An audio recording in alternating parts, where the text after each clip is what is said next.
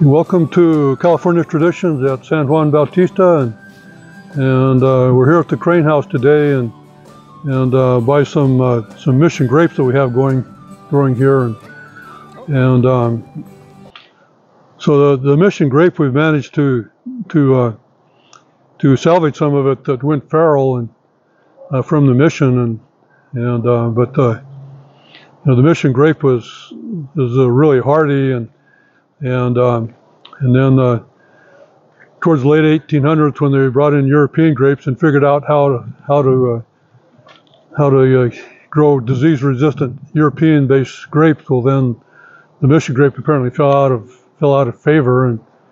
but since it was so hardy and drought-resistant, it just went feral, and so you can still find it in a few different places if you look for it, so that's what we've done. We've taken some of the original grapes from the mission, and then taken cuttings from it, and then got them started again here at the Crane House. But anyway, the kind of the history of the mission grape, as near as I can understand it, is that there's kind of two different theories about the origin of the mission grape, and the one is that it was an old Spanish variety that's no longer grown anywhere in Spain except the Canary Islands, but it's still grown and used in the Canary Islands. And then the other theory is that it was a hybrid that happened between a European grape brought over and then a native grape, and that hybridized sometime in the 1500s, and then that was the result of that hybridization was the mission grape, and that seemed to make more sense to me, because it's just resistant to the flux infestation that has made the growing of the European grapes impossible in the New World, and so it's obviously not a New World grape, because it produces a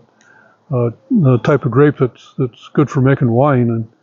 but then on the other hand, it's really well adapted to the New World environment, and then disease resistant to any of the diseases that affect a European grape that's grown here. And so it was the only type of grape that was grown anywhere around, and throughout Latin America from the 1500s, and then it's still grown apparently in Chile and a few different places, and still growing in Baja California because of the isolation. There the people didn't know about new varieties of grapes, so they've been growing them and making wine from them continuously since the early 1700s, and so this is the only type of grape that was apparently known, and like I say, until the late 1800s, when they figured out that they could graft disease-resistant rootstocks onto the European grape, and so everybody wanted to have European grapes, because that was more trendy to have European grapes, I guess, and so they say this isn't as good a quality wine grape as the European varieties, but we've been making wine out of it for a couple of years, and to my unsophisticated taste, it seemed to be just fine. And we made a red wine with it, and then a couple of years ago, and then the last year when we made a white wine, and it's probably a little bit better grape for making white wine, but it's kind of a halfway in between a red grape and a white grape, and so it has a little bit of color. It has a dark colored skin, but the flesh is really light, and so when we made a white wine, it has a little bit of a reddish tinge, and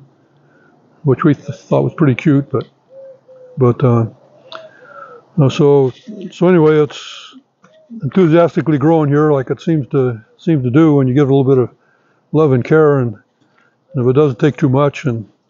so we got all the grape clusters going here right now, and so we'll be harvesting and stomping on grapes and making wine, and probably the last part of September, early part of October. And so to be continued.